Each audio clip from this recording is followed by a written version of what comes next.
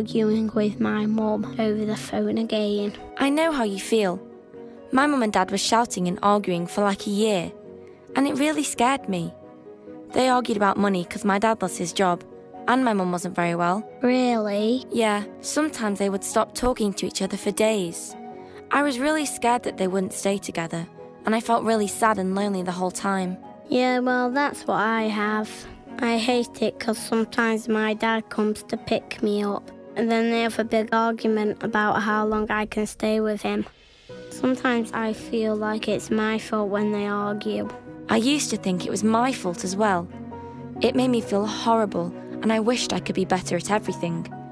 When the arguing was really bad, I couldn't do any schoolwork, and I used to get angry, and sometimes I'd stop speaking to people. But then my parents had a chat with me.